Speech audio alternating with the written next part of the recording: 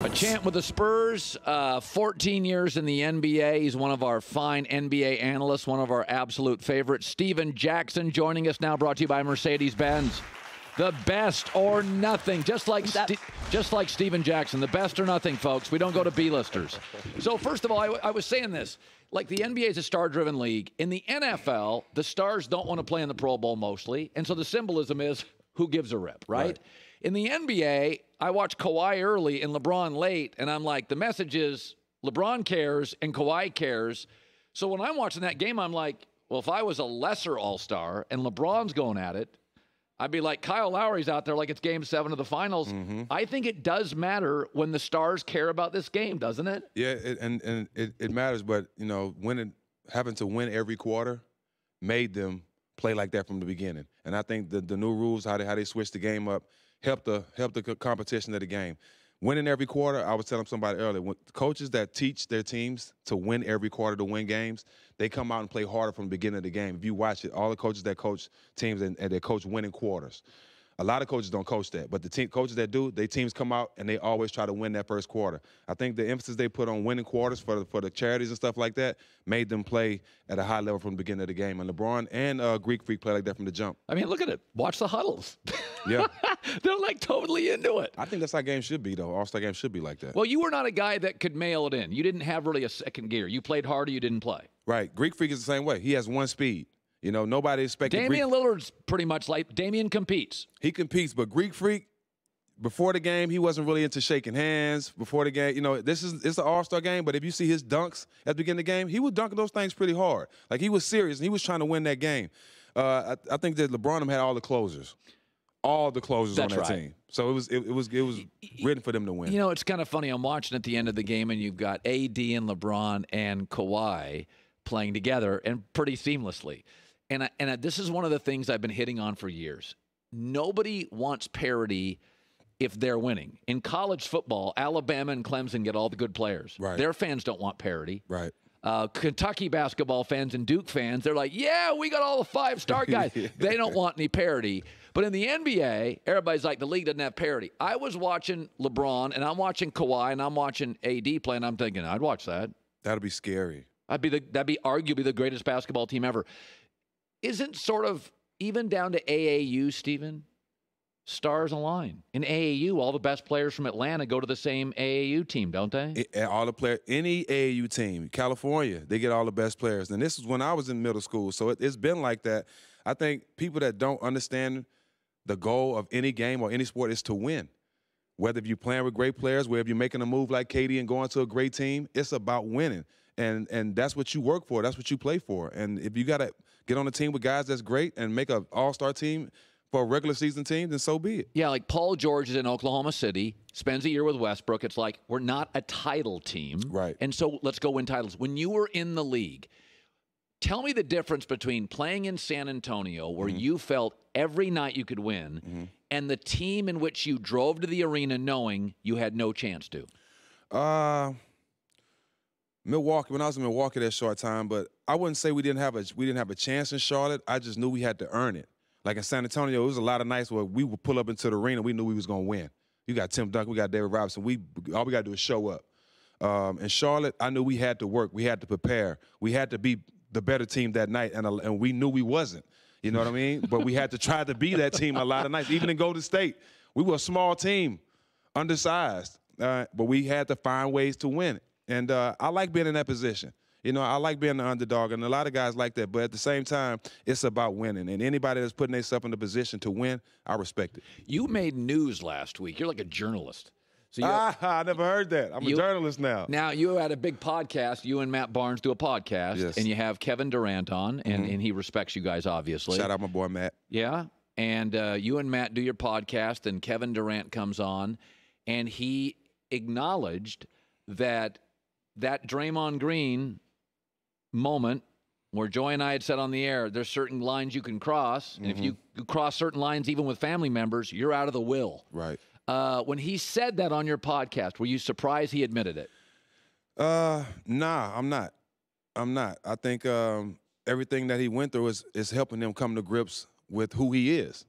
You know, you got caught with the burner. Now you comfortable with admitting that you still got it because you got caught with it. If you never would have got caught, you wouldn't be comfortable admitting you still use it. You know what I mean? And I think all that was a blessing for him, because if I was Kevin Durant, if I was in them shoes, there's no way that I wouldn't come from my official page. Like I'm off the cuff anyway. But I think everything he's been through with people belittle him and saying he shouldn't have a fake page and all this, I think it's helping him come to grips with who he is, and he's able to admit those things now. Now, I could make I've said before, Golden State, it's by Silicon Valley. Steve Kerr played in the league. Steph's pretty easy to play with as a star, like Duncan was. Certain stars are hard to play with. Him and Clay. Yeah.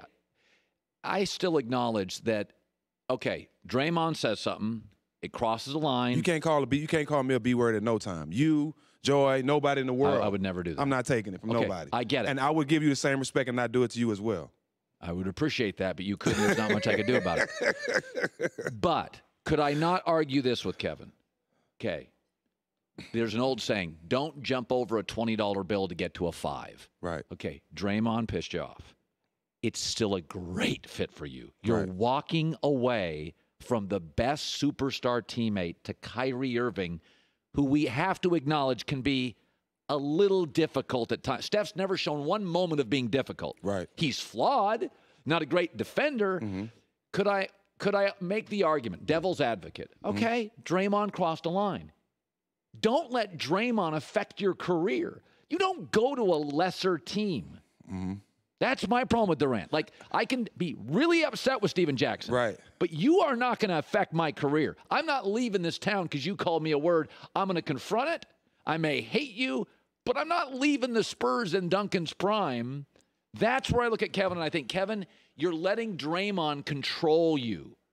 I don't like that. Well, I was in a situation with San Antonio where after we won a championship, I didn't get the contract that I knew I deserved.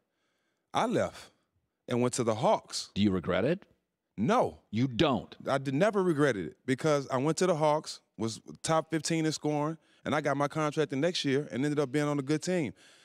I would never belittle my own myself for the Spurs organization. You know, I made all those shots in the playoffs. I was the third leading scorer, but you want to give Ginobili and another guy the money. I'm not going to take that. So with KD, he gonna make the same amount of money regardless of where he goes. And when he's But you just told me earlier it's about winning. You're gonna win way more there. It is, but he can win there too, because just think, Kyrie, he hit one of the biggest shots ever in the finals. He's still one of the top 5 point guards in the league. Mm-hmm. You have DJ, a solid role player, one of the most athletic bigs in the league, and you have a great group of young guys around you. In the East, they can do some damage. He couldn't win with that team in the West. He ain't getting through Milwaukee. I don't know. Kawhi's not in the East no more.